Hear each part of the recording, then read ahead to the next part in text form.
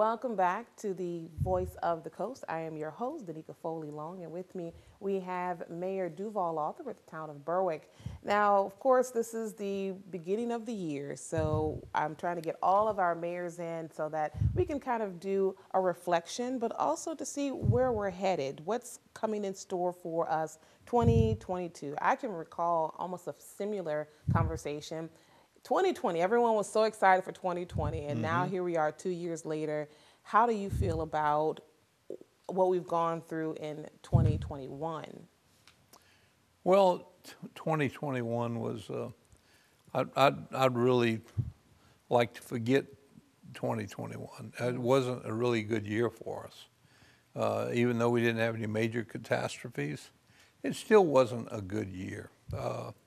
We got the results back from the census, and I was very disappointed in that, in the fact that, our results and when the census was going on indicated an increase in what Berwick was doing. And I felt assured that all the hard work and efforts the people in Berwick did for that census, we would make that 5,000 mark.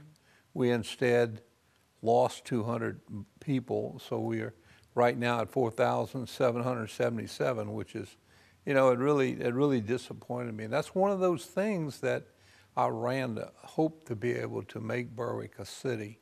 I was disappointed in myself and in the results of that census, and I'm going to work extra hard. I've appealed it, and I don't know what's going to happen with that.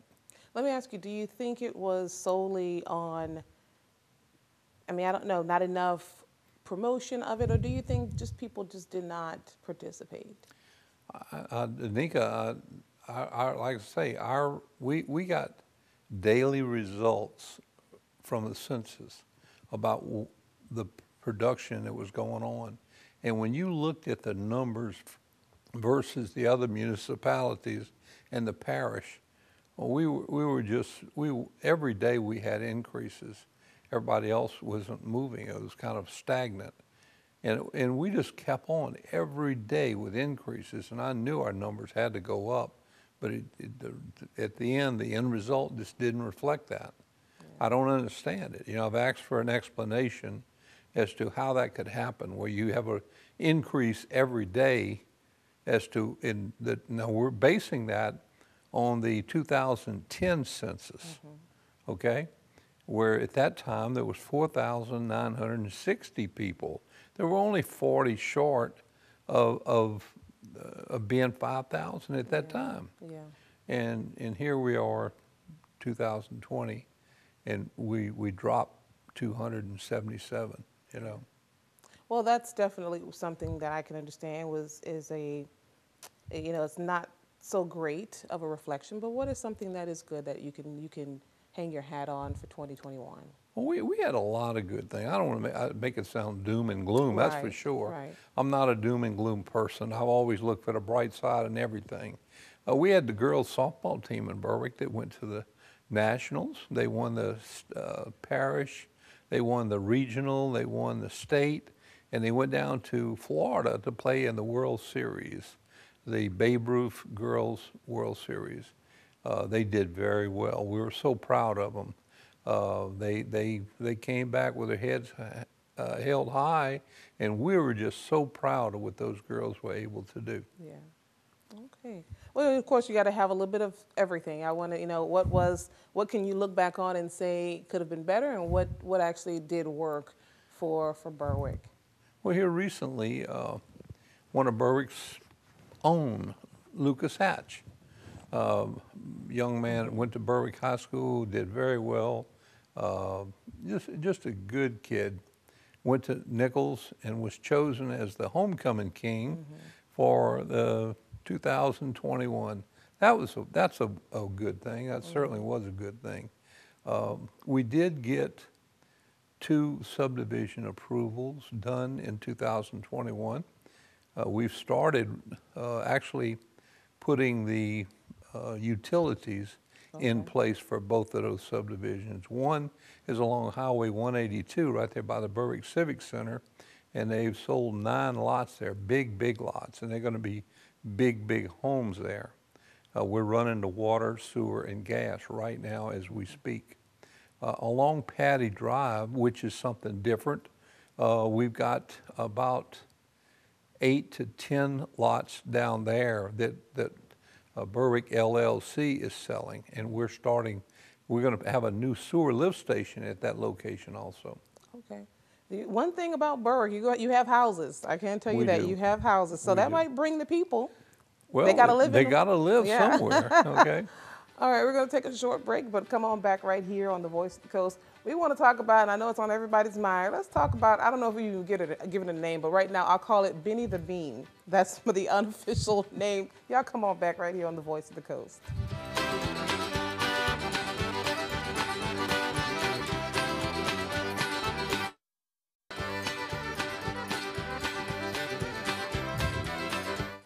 Welcome back to the Voice of the Coast. Again, I am your host, Danica Foley. Long with me, we have Mayor Duval Arthur with the Town of Berwick. And as I alluded to before, was, again, the unofficial name. I'm just calling it Benny the Bean because we're no longer doing news like we used to, but typically at the end of the year, we would always do the top stories of 2021. And I guarantee if we were still doing news, that would likely be at the top of like actually doing our headlines is about this beam.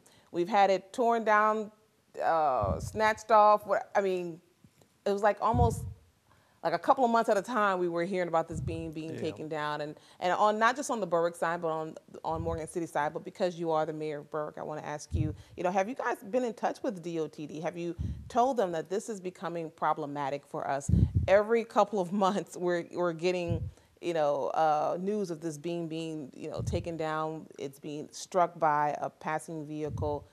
What has been their response? Well, it creates a problem each and every time it gets hit, because DOTD's rules say that if that thing gets hit, they have to shut down traffic. No traffic is allowed to go until they come and inspect it. Yeah. And one of the complaints that we have is this. They have this big long beam on both sides, the Morgan City and the Berwick side. It goes from one side of the road to the other. It's been hit so many times, it looks like, a bunch of, it looks terrible. It honestly looks like a frowny face. Right, This one it is like does. kind of a half circle. Right, so what we're asking them to do is, instead of this big long beam that covers all the way across, the only thing people in Morgan City should be worried about is cars going up the bridge going into Berwick. So if it hits the beam there, then it would get shut down. But have a shorter beam, something will be easier to maintain and keep it straight. And that way, if it hits it on the Morgan City side, it definitely won't go on the Berwick side and hit it, okay? And the same thing, and cars coming across the bridge wouldn't have a beam if they're coming from Berwick into Morgan City. Their beam would be on the Berwick side, on the eastbound side of the traffic, and that way it would be a shorter beam, easier to maintain, and hopefully be safer for us. Well, my question also is, and I think it has been asked, why isn't there maybe more signage? Or, I mean, I know you don't want your side of the bridge to be littered with signs and all throughout the city, but I've never been a trucker, so I mean, again, I'm here to be educated. Are the truckers do they not know that this is on their route, especially with the new bridge being as, with one lane closure? I mean, where is the breakdown here? Where's the disconnect? Well, most of the truckers know about that bridge, and they know about that beam. They try to avoid that as much as possible. They always go across the new bridge whenever possible. But if they get caught and they're on the Berwick side and they're delivering in Berwick, and then they have to go to Morgan City, most of them won't go back and try to hit the new bridge and come around. They don't do that. They'll go ahead and try to go across Berwick, and that's where they get themselves in trouble, okay? They know that bridge is there. It's never going to move. Yeah. So to try to avoid it is the best thing. Yeah. But until they can redo that beam, and like what we'd like to see them do, we just have one short beam, where design it a little differently. So if it hits it, it wouldn't necessarily stop all the traffic. So pretty much be away from the bridge, That's relocated. Correct. Yes, relocated, about 20 feet from the bridge, if 20 feet further away from where the beam is right now. And it would give us a better opportunity to see things, observe things. We have a unit that goes over there once or twice a week, and their sole job is to watch that bridge and watch the beam, just to see how trucks are going under it, make sure it looks okay. Wow. The clearance, if I'm right, I think is either 13.4. And so I don't know if it's still 13.4 after it's been knocked a couple of times. That's another thing that I worry about, is it really a true 13.4? But we'll come back and let's talk about more DOTD projects that are going on throughout the city. So come on back right here on the Voice of the Coast.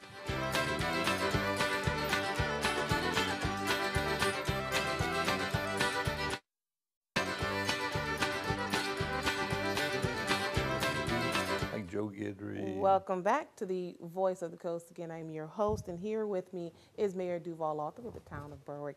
And we've already talked about Benny the Bean. We took pretty much a whole segment to talk about it, but hey, it's one of those top stories that got a lot of attention. And speaking of the bridge, the old bridge, particularly 182, we've been waiting and waiting and waiting for DOTD to take over and start renovating that bridge, because right now we see that they're renovating the new bridge on US 90, and now I can say they're actually looks like they're almost done. We're past the halfway mark. When do we expect them to start the old bridge?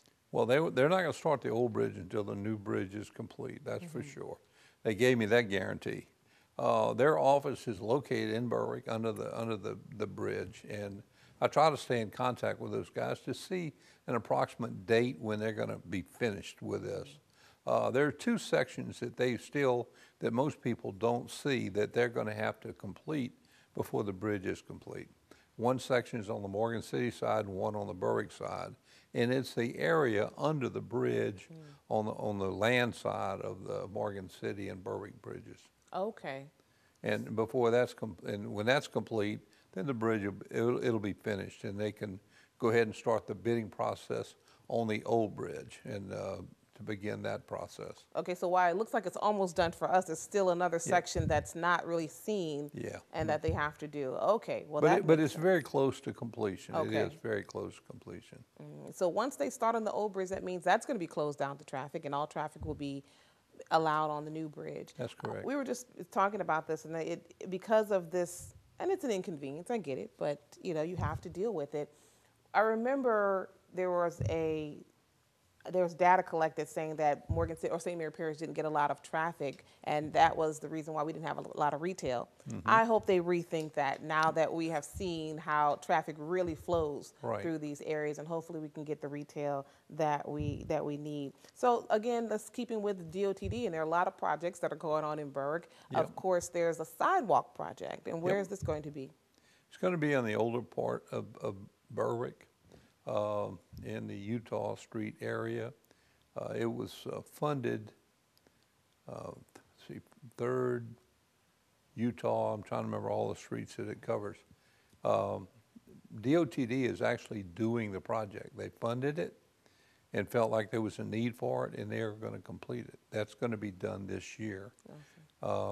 We also have two projects, well actually three if you can include the old bridge. We have 3 projects that are pending. And then we have the drainage project in Country Club, which is a $1.2 million drainage project to increase the size of the drain pipe under certain streets in Country Club estates, which should alleviate the drainage problems that we've been having there. Yeah, and that was a big to-do as well, because a lot of homes were being flooded. It was funded. We just don't have the grant paperwork to start the bid process.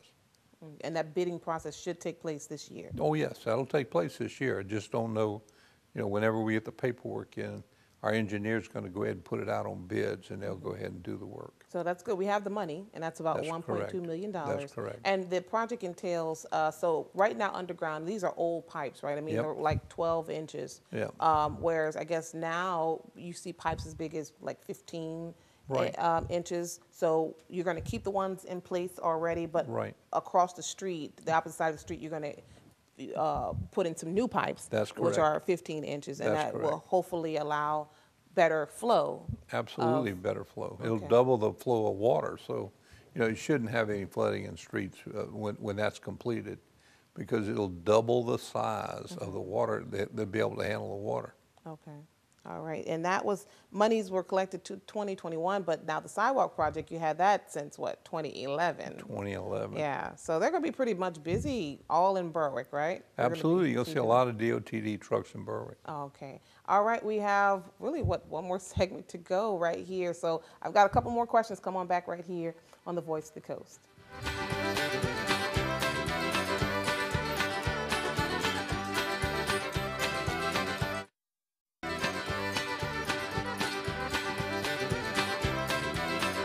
Welcome back to the Voice of the Coast. I'm here with Mayor Duval Arthur, and let's talk about something kind of fun. A couple of months ago, the town posted on their Facebook page, and if you haven't followed them already, you can, you should. It's Town of Berwick, and there's two Town of Berwick. There's another Berwick, so make sure you have the right one, Right. the one here in Louisiana. But there was a mural project. You guys reached out to the public to see who would like to try their hand at putting a mural, which murals are actually, you know, it helps with economic development. It helps Certainly. with getting people to come in through your area. They want to know about some of the small towns in Louisiana, and that's one way of doing it. So you had a couple of artists come through. Were a lot of them local? Did you have people, you know, apply from all parts of the, I don't know, country, the state? What kind of feedback We you got? actually had 10 participants, and they did 10 absolutely beautiful drawings and painted them. And I'll tell you what, it really was tough looking at and making a decision as to which one we're going to use as that mural that people will be able to stop in Berwick and say, hey, let's take a picture of that. It's like, welcome to Berwick. It may have a picture of the lighthouse. It may tell a story of Berwick. So we're trying to find something special that we can put on that mural that people will want to stop and take a picture with it. So it has to be something that kind of reaches out and grabs you. And where are you right now in the project? I mean, Well, know that all there's the some paintings judges. have been reviewed. Okay. We've all put our individual votes in as to which one we'd like to see. Our next meeting will be to say, now, one of the issues is waiting on the approval from the state. We have to submit to them what the picture's going to look like to make sure it doesn't violate any guidelines the state has. Because it's going to be placed on the pillars or That's in the pillar correct. section on the new bridge or the old bridge? The new bridge. New bridge, okay. And and I know it's not going to be something you can see from the bridge or No. the old bridge. You won't be able to see it. You just No. have to, you would know about it. So as you're coming through and you want to stop by, people usually like to stop by the waterway. It'll be there, and That's that will right. likely get people to stay a little bit longer, you know. while Well, if they're you there. go by the lighthouse, you're going to see it. Because that's where this mural site is. It's going to be right there. And so we're excited about this. We feel like we get that painted up there, it'll be something catchy that people will want to come by. We get a lot of people that come and visit the lighthouse. When they visit the lighthouse, they'll see that mural and they'll take a picture, hopefully. Awesome. So word will get out about Berwick. Another project that was going on in Berg is the roof on Town Hall, which that's been Yes. kind of a laborious situation, right? You've been dealing with that for a little bit. For about almost 60 years. Wow. That roof has leaked 60 years. Ooh. And I think every mayor that ever was elected in Berwick has said, I want to fix that roof, and I'm going to fix that roof. And I'll tell you, I was just the one that came along that was a lucky one. I found the money to be able to do that, and we were able to fund it. It's important because keeping the structure of that building and making it better, and all the money that FEMA, because every time we'd have a hurricane and the roof would leak, we'd apply for FEMA funds to fix the roof and do all the repairs that we needed. We spent a lot of money there over the years. Yeah. Now, Patchwork typically does take some money, you Right. know, if you don't fix it all the way through. but we got away from the flat roof, and now we have a peak roof, and it's so pretty. It's a beautiful building, and all the gutters and everything are finished now. It really is pretty. If you haven't been by Berwick City Hall, come by and pay us a visit and take a look at our roof. I know It's, Hey, if you've been looking at it for 60 years, yeah, if you've been looking at that old roof and yeah. and all the trucks that have to come over there and put tar on the roof and try to fix it, you know. So you said for 60 years, and you were the mayor that actually finally did it. Yeah, Did that's it. right. Yeah. 2022 is actually your fourth year, which means you are right at the end of your term. Do you foresee another election? I absolutely do. I plan to do a lot of things for Berwick. I've been trying my best to complete them. I haven't got them all done. I'm going to need, if I can, and if the people feel like that they want to keep me, I'd love to stay for another 4 years and try to finish all those projects. All right. Well, thank you very much for your input, and thank you for all the updates. You guys make sure to stay with us because we're going to try to get all the mayors there so we can get an update as to last year and also where we're headed. So thank you so much for being a part of the Voice of the Coast. See you guys next time.